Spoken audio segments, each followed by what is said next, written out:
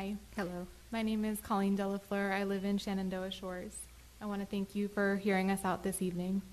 I know there have been many speeches, but I just wanted to share my personal experience and my own 2 cents. Last spring, I was newly pregnant with my first child.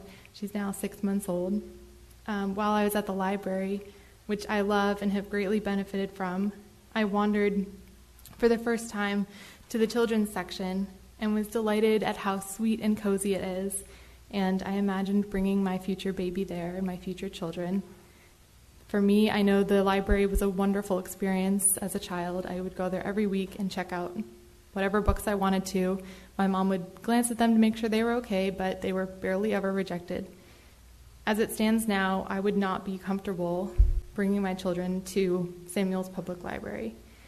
I want to echo the point that Mr. Kuplak made earlier, which is that the goal is not to defund this library, but for these books to be removed.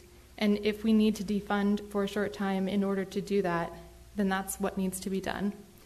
I know Maria just brought this up, but I also wanted to quickly address the statistic that was brought up in another speech, something like 27% of LGBTQ members committing suicide, and I know that might not be the exact statistic, I didn't catch it.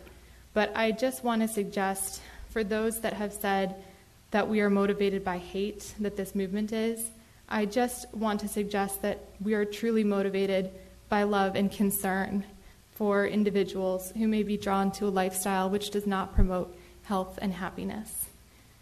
So out of love for our neighbors and most of all our innocent children, let's keep the children's section of our library G-rated.